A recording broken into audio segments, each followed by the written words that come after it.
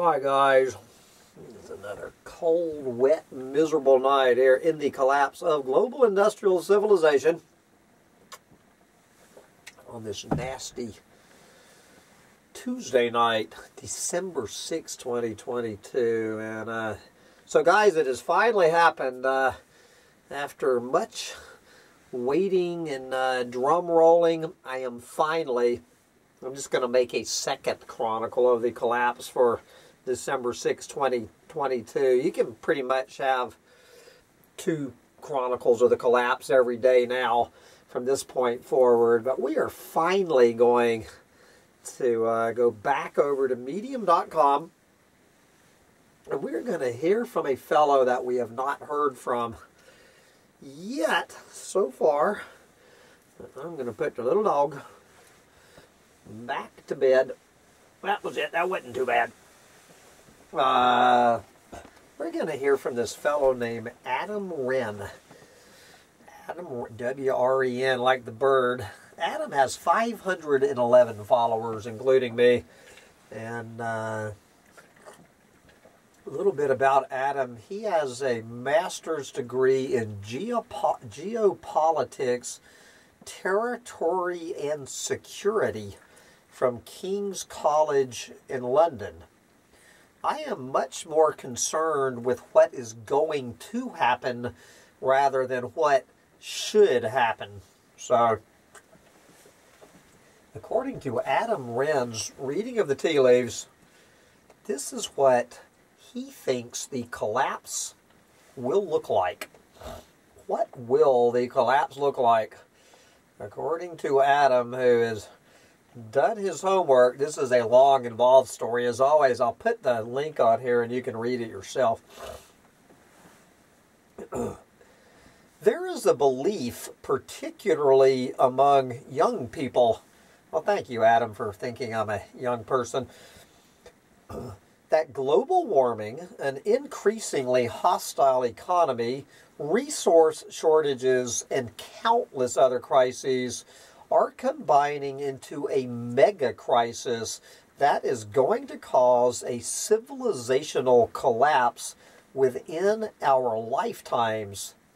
For a moment, let's leave aside the discussion of whether this is the case and assume that it is.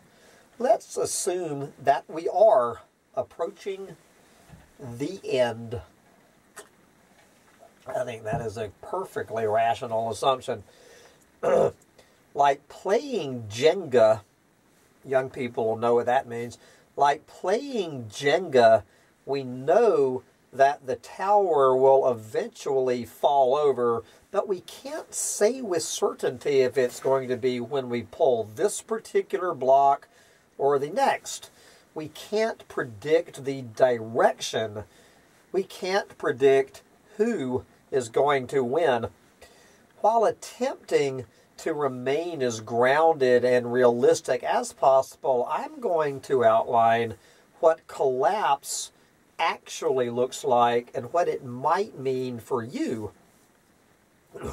The phrase civilizational collapse evokes images of Mad Max, the Fallout games, Terminator, Dawn of the Dead, and so on. We imagine the collapse to be instantaneous, recognizable, and dramatic. Monday, you're relaxing with your family by the pool. Friday, you're grilling rat skewers over a flaming barrel in the ruins of your city, fending off would-be thieves with a machete. Is this realistic? With 100% certainty, yes. Also with 100% certainty, no. For that answer to make sense, let's step back for a moment and examine what civilization is. What we think of as civilization is really a super system. It's a massive, enormously complex system made up of other complex systems like the oceans, our interlinked national economies, stock markets, and global supply chains. All of these systems interact with each other and together add up to our civilization. There you go. Short of a coronal mass ejection, a stray black hole passing through our solar system, or other cosmically calamitous events, there aren't many things that could instantaneously demolish our global civilization. But he doesn't really talk about nuclear war in here, I noticed. But that doesn't mean that things cannot get very rapidly worse before individuals are capable of reacting. All of our systems are interlinked, and like our bodies being overwhelmed by an illness, a failure in one system can place immense pressure on connected systems that were previously fine. This means that the collapse that people imagine, the instantaneous, dramatic, Hollywood-style happening, is a certainty. It might kill you and your entire family, or you might not even notice. It depends on your position in the game board. If we assume that it is true that we are past peak everything, the most likely scenario for the coming decades is a slow reduction in the complexity of our systems. Population decline, production decline as we pay increased costs to access fewer and fewer resources, living standards across the globe drop, and more people are pushed into poverty and starvation. We can see this happening already. Severe food insecurity has been climbing steadily for the past 6 years, reversing a decades-long trend.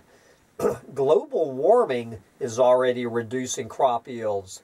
Global rice yields are dropping 0.3% per year. Each degree of warming will drop global corn yields by 7%, a process already well underway. This study, he has links to all of these statements he's making here. This study showed a reduction of consumable food calories by 1% per year for the top 10 global crops. If that doesn't sound like a lot, consider that at present outputs, that is around 35 trillion calories each year, enough to feed 50 million people with a daily diet of 1,800 calories, which is the UN guideline for avoiding deprivation and undernourishment.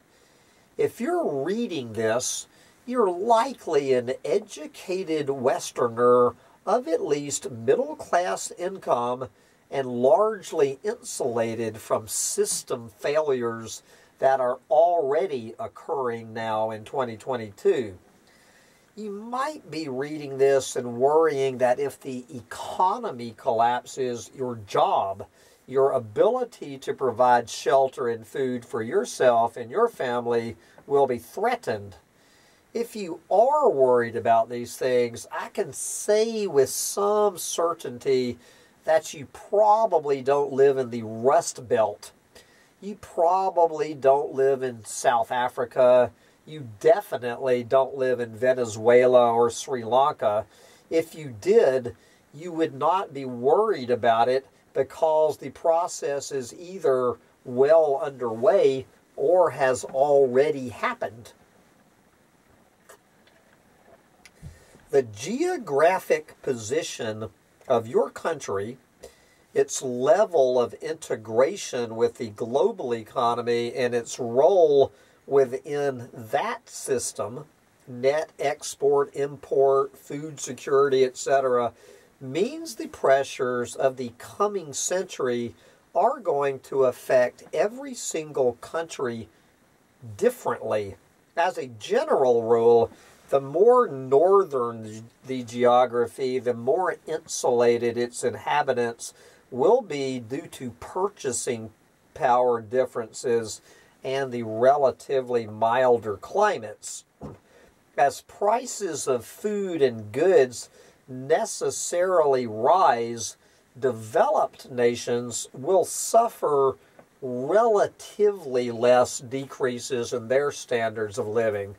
The proportion of their income that the average Westerner spends on their food and energy will substantially increase, but even with these increases, they are still a long way from starvation and will likely be able to remain that way for decades after we see the first societal breakdowns of nations in the global south.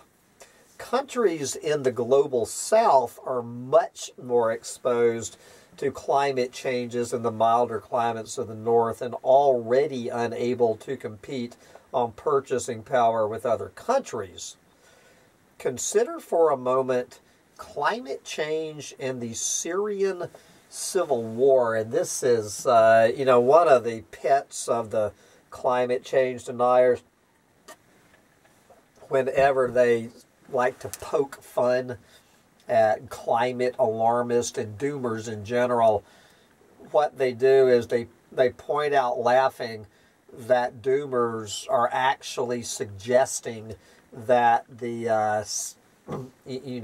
Syrian civil war had anything to do with climate change. So we will see what Adam has to say about that. All right, this is a gross simplification, but from a geopolitical perspective, the Syrian civil war was preceded by a drought, an increase in food prices, and economic migration into the cities as farms failed. The resulting civil unrest caused the government to focus its efforts on maintaining stability within the main urban centers, which led to a reduction in its ability to maintain a security umbrella in the rural regions. The resultant power vacuum meant that insurgents and groups of all kinds were able to seize territory.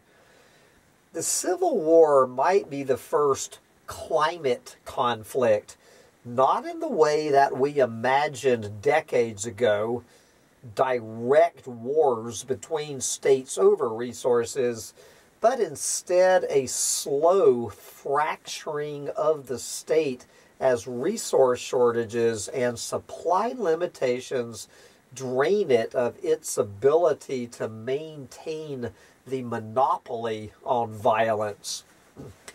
It is a variation of a pattern that we will likely see repeated all across the world, with the failure of each system making the failure of related systems more likely.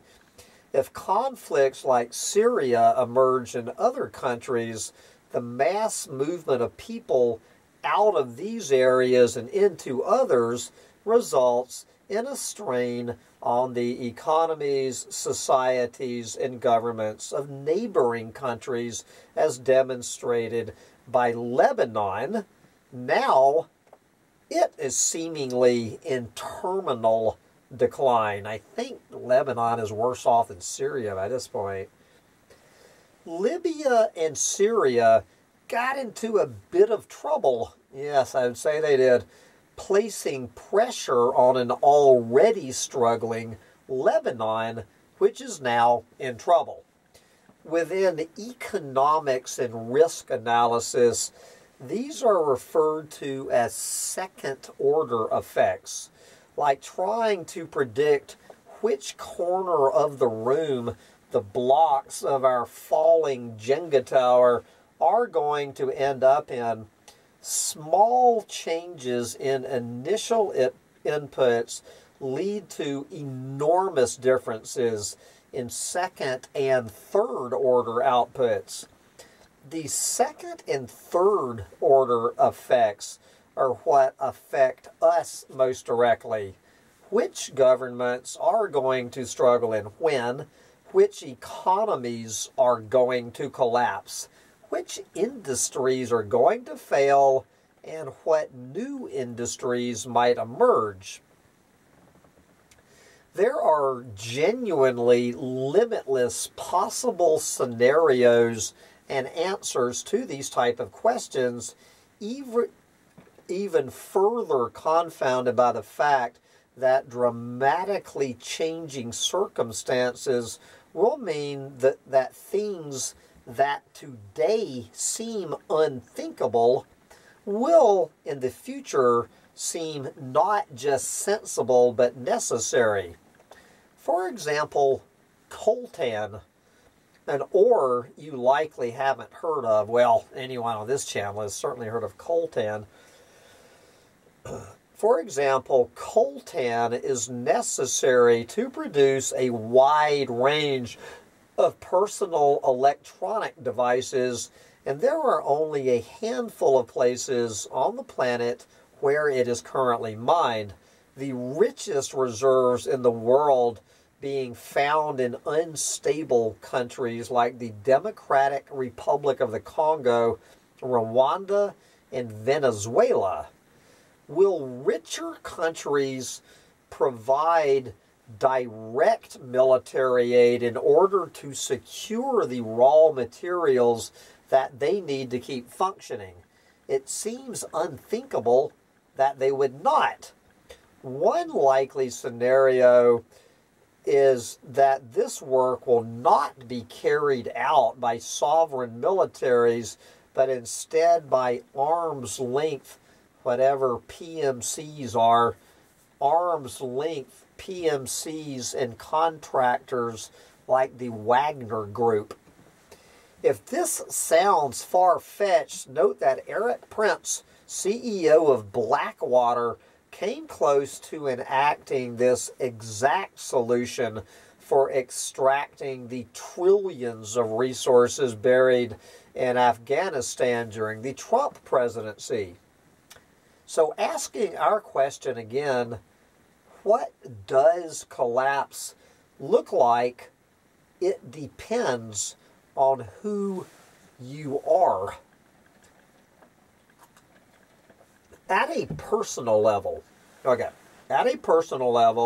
if you, anyone listening to Collapse Chronicles, if you are a Western billionaire, you likely will not notice any drop in your relative standards, in your relative living standards for decades, possibly even the entire century.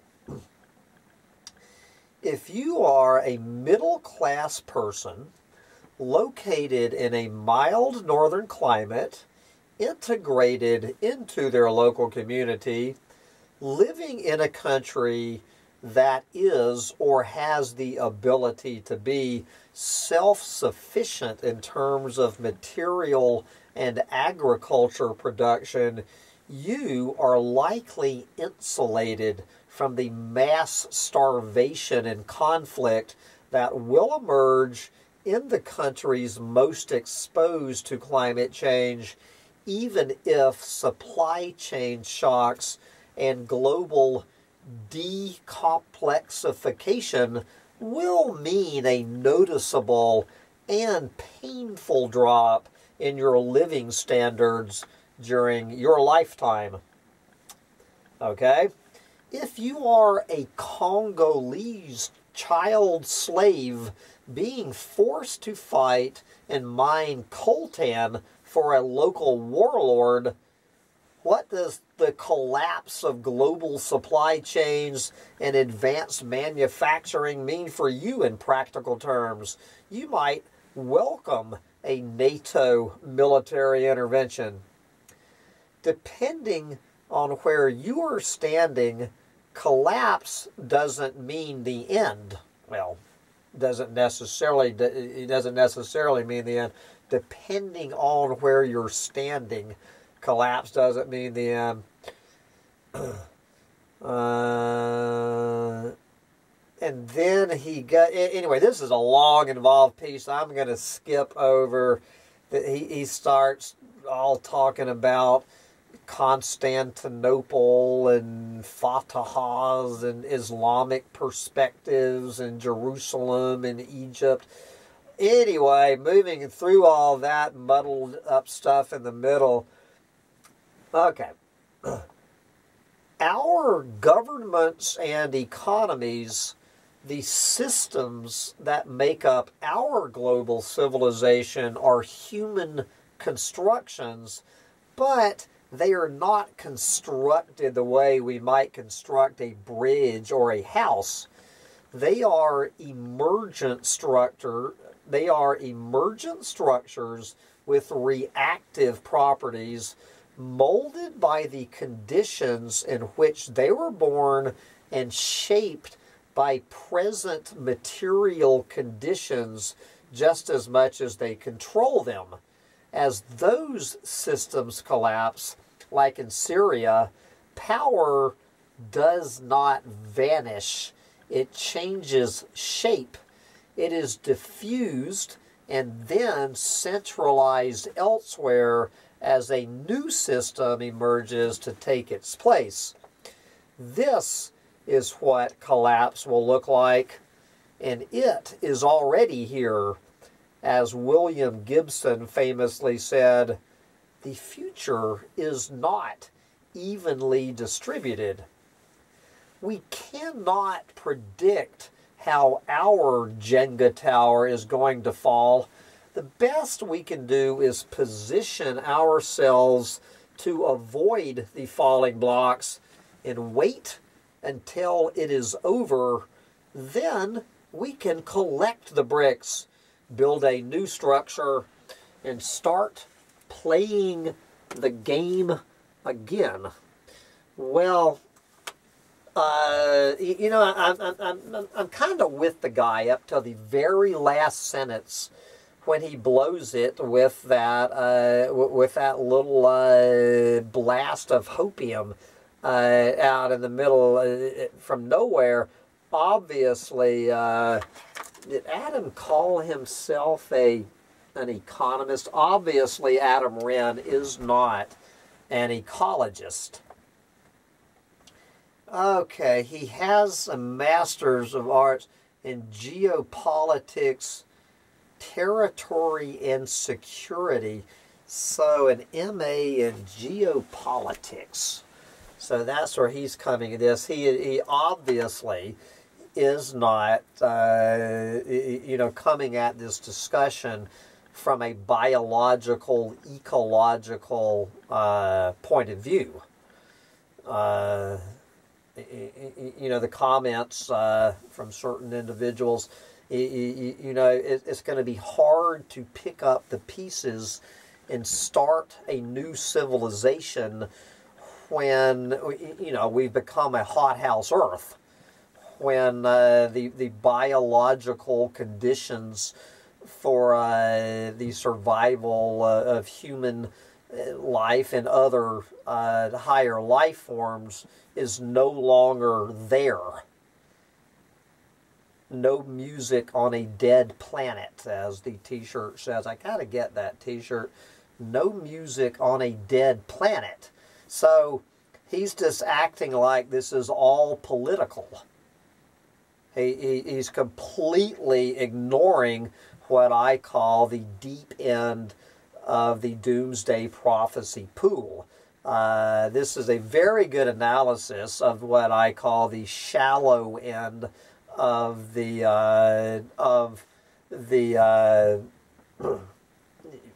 doomsday prophecy. It's you know, if you didn't have the deep end of the pool, which is the ecological collapse of the planet, you know, that underpins all of the shallow end of the doomsday prophecy pool. With no deep end, there's not going to be a shallow end. So as long as the ecosystem holds together,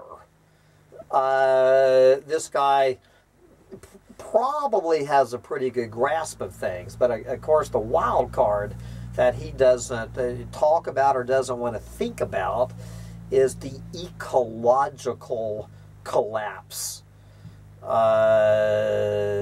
And good luck on playing our silly little human civilization games on a planet that does not support human life, or does not have the environmental conditions necessary to recreate a global industrial civilization after this one collapses. And that's where I veer off from Adam Wren. But if you don't pay attention, then of course he never mentions the word nuclear war. A geopolitician talking about territory and security, not mentioning nuclear war anywhere, and what will collapse look like. That was an interesting little thing to leave out of your analysis, Adam. But anyway, guys, I'm not going to knock the guy. That's what we're here doing at Collapse Chronicles, is just listening to various voices at least having the conversation. Sitting here in the echo chamber of the Doomosphere. I noticed Sandy Shellis was asking on her show, kind of rhetorically, whether I am the one who came up with the term echo chamber of the Doomosphere. No, I did not come up with the term. I'm just one of the many examples of the echo chamber of the Doomosphere. It was actually my buddy, fellow collapsitarian Mike Sleva, who you don't hear much from anymore, who told me about 4 years ago, when I asked him, what happened to you, dude? And he said, I just got tired of, basically preaching to the choir in the echo chamber of the Doomosphere. After saying we are so doomed 100,000 times in 100,000 different ways, I guess Mike just went on with his life. And with that, I'm going to head on with my life and go back over to Netflix and see what I can find to distract myself from the doom and gloom before I wake up tomorrow morning for my daily digest of doom at medium.com. And I already have one picked out. So tomorrow's Chronicle of the Collapse, unless another one takes its place, will be... Oops, I deleted it. I'm going to have to find it, but I'll find it, by a fellow named Mike Myers, I believe. So join us for that. Bye, guys.